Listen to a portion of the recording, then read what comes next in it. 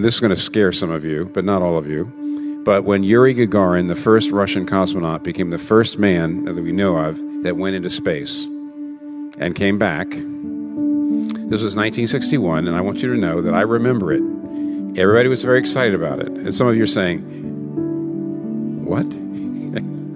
I remember it.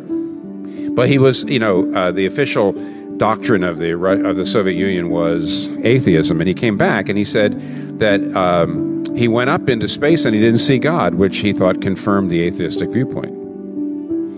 And C.S. Lewis was still alive, and he wrote a little essay called The Seeing Eye.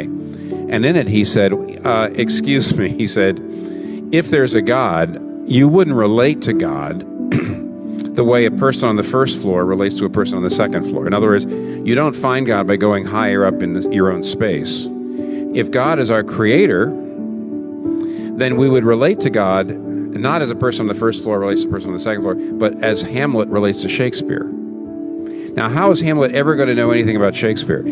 Hamlet's not going to find him anywhere on stage. If he can go all over, he's never going to find him. The only way he's ever going to meet Shakespeare is if Shakespeare writes himself into the play. In other words, Shakespeare created Hamlet, and if Hamlet's going to know anything about Shakespeare's going to have to write himself in. Scroll forward.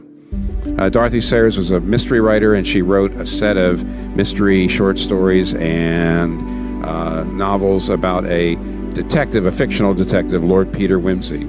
About halfway through the novels and the short stories, a love interest shows up, Harriet Vane, and they fall in love. You know, he's very lonely, but then Harriet shows up, and they fall in love, and they live happily ever after. And many experts on Dorothy Sayer's work believe that she had written herself into her own stories, that she had looked into this world she'd created and this character she created, and she saw he was lonely, and she loved him, and she wrote herself in to save him. I'm here to tell you that almost, not completely, but almost, that's exactly what God has done. And that's what the Incarnation's about.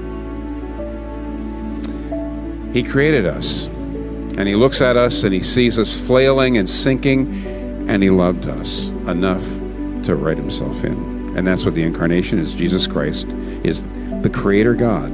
It says so in John chapter 1. The Creator God become a human being and come here to love us and to save us.